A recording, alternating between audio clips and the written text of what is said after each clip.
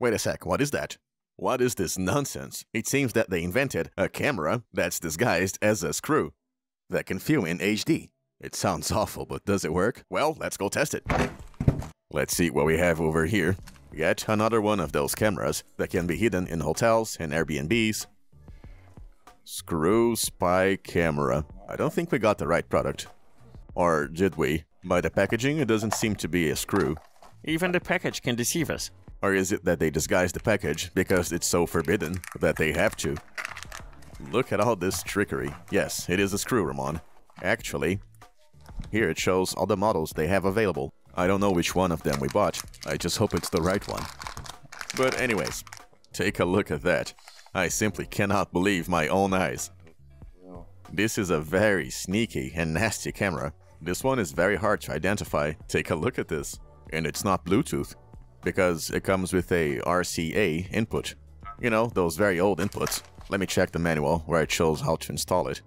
Camera, an adapter, a VCR, and a monitor. VCR? Seriously? Now, this product doesn't seem very easy to install, so I think it's going to take a little while for us to finish this. But don't worry, we're going to make it work properly. And besides that, of course they didn't send the other parts that we need to make their product work, so it's going to be the good old do-it-yourself. So now, we're gonna have to provide everything to be able to install this, and we'll be back in a few days after it's finished. See you then. I have to be honest with you guys, it was a lot of work to install this thing here. Take a look at this, Ramon. Be honest with me.